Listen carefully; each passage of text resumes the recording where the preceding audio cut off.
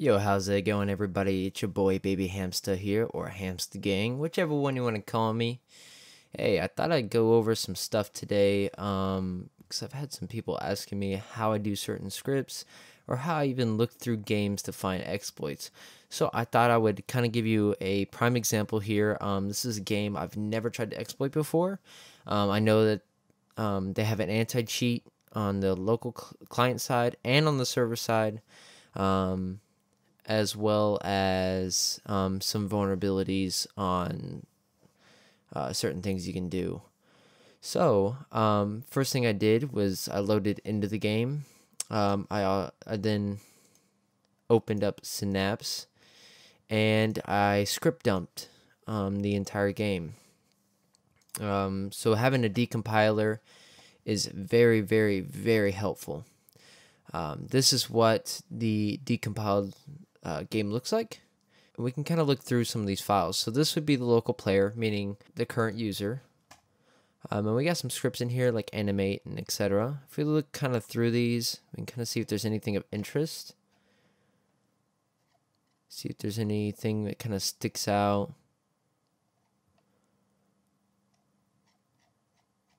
I'm kind of looking for any remotes that are being fired or anything like that, because that could be a bad situation. Both these first two scripts look fine, but then when we go into shift lock, if we kind of give it a glance over, I instantly see a property change signal with a remote.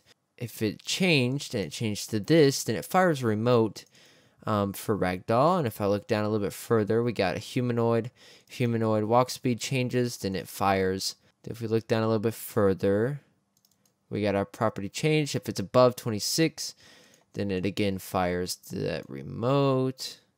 If the humanoid state changes, then it fires that remote. If something is added or changed, then it fires that remote. Right now, what I'm looking at, in my mind, is a client-sided anti-cheat right here. This is the prime example of an anti-cheat. It doesn't look like it's too far into detail. Some simple checks here and there. So we'll want to disable this either by deleting this remote, which I don't necessarily recommend because they could have another thing hidden somewhere else in the game, where as soon as you delete this remote, it fires another remote, then you're screwed, because then you instantly get banned. So I would recommend more of doing like a hook function on this remote or a meta table disabling of this remote. Okay, so here is a basic example of a meta table adjustment to stop a remote from firing. So if we look down here, if the method is a FireServer and the remote name equals this, which we would change this to the admin.com RHP, and this is a FireServer. How you know if it's a FireServer or a invoke server would be to look at the remotes.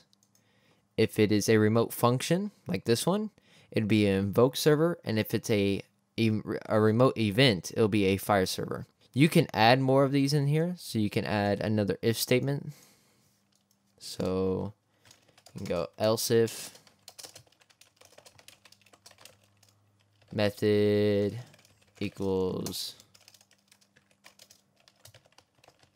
invoke server, and if you just left it at this, it would stop all the remote functions from firing, which is why we define the name. So this would stop a remote event and a remote function, depending on if you really needed it. So let's say this kick R, if we wanted it to stop firing, we could then add that in here as well, and that would stop those two remotes from firing. So you could still call them, the game can still call them, and it thinks that it's calling it successfully, but it just goes nowhere, it just returns. So it just stops it from actually reaching the server, which is very nice, very helpful, super simple, and a great way to disable an anti-cheat on the client side. Something I see here is in the backpack, we got a rename where it's named it into random symbols. These are somewhat easy to circumvent as well, because 9 times out of 10, you can usually just Roblox lock these folders, and then the local script can't change the name anymore. And then you can then reference it and change it however you like. So that's one way to get around that kind of stuff. We're going to hop back into the game here and fire this, and then see if we change a couple values, if it actually starts to fire. We can actually, instead of just doing a return, we can do a return print or a return warn, and actually say, hey, this remote tried to call, but we blocked it. No need to worry.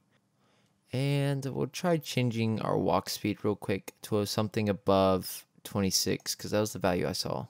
So this is actually not going to hit the server like you would think. So we can actually still use our walk speed cheats without any real issues. So that means that our script is working. We can double check it by warning.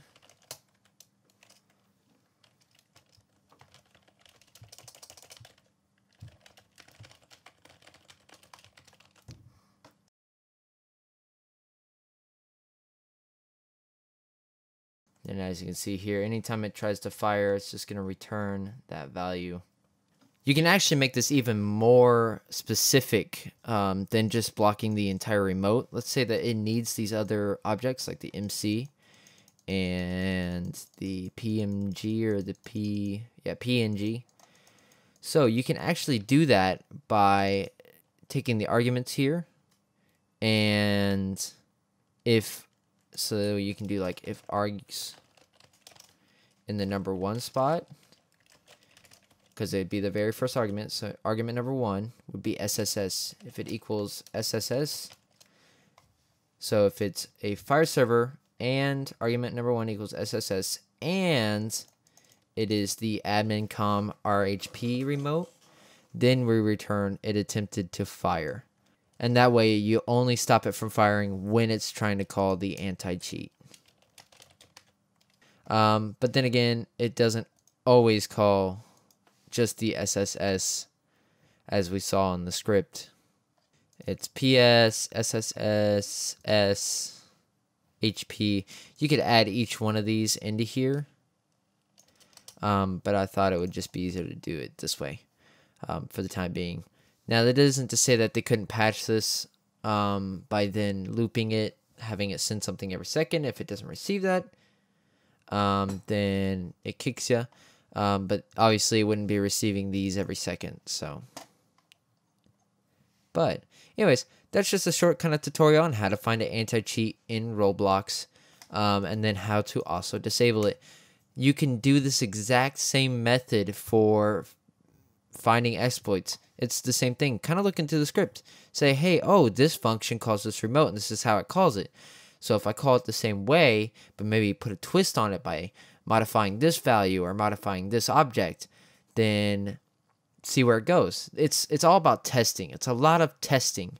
When I was working on the unconventional script, I probably tested every single function inside of their local script for their movement handler. And that way I found, hey, if I disable this function, then it doesn't have me knock back anymore. Oh, boom, I just created anti-knockback. If I disable this function, then boom, I don't have any more time freeze. So I can, boom, instant time freeze or anti-time freeze. Super simple stuff. If you guys have any questions, let me know down in the comments below. You could actually, considering the script doesn't look like anything other than anti-cheat, you could probably just disable the script as well. That would stop it from firing these remotes as well. So that's another thing you could do. You could do both. You could stop the remote from firing, and you could disable the local script for extra security. Let me know what you guys think, and I'll see you guys in the next one. Peace out.